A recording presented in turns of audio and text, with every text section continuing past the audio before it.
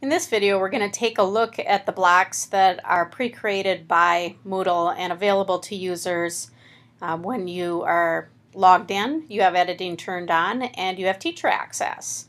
So take a look at my Moodle page, which right now is in construction. I have editing turned on, which you can tell because the off option is in the upper right-hand corner. If I scroll down to the right, there's an Add a Block pull-down menu. Now there are a ton of little blocks here that I'm going to give you a little bit of information to you in text form because most of these I don't actually use.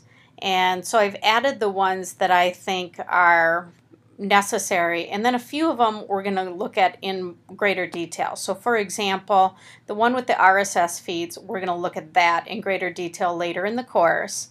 And then the one that is the calendar, we're going to look at especially in its own section as well. But the rest of these, in general, I don't use. The most popular one for me is HTML. I use that all the time. And again, that's one that we'll cover in more detail on its own. So a couple things I just want to mention here. The one called Latest News, this one actually is a block that correlates with the news forum, which is right here at the top of the course. Now that is by default on every Moodle page when they're created, and it is a place where you could post announcements, which then are going to display in the block called the Latest News block, as well as in a forum. And if students subscribed to that forum, they would also get an email, and that's assuming that they have an updated email address in their Moodle profile. And if that updated email address is their app's address, they're not elementary students, because as of the summer of 2012, we don't have email activated for elementary students.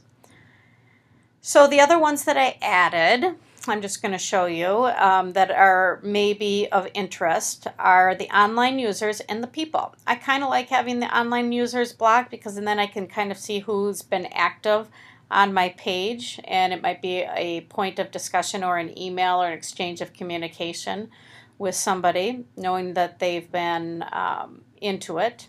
And then the last one, probably what I consider the most important, is the people block. Because if you have the people block, you can click on the participants link,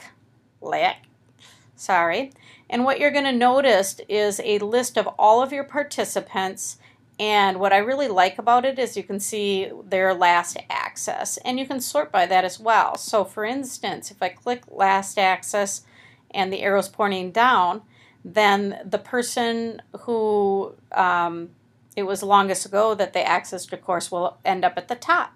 That's important because that way it can stimulate a conversation with somebody who hasn't been active or using your course page as a resource. And you can see who then is most active in the course as well. So that I think is helpful.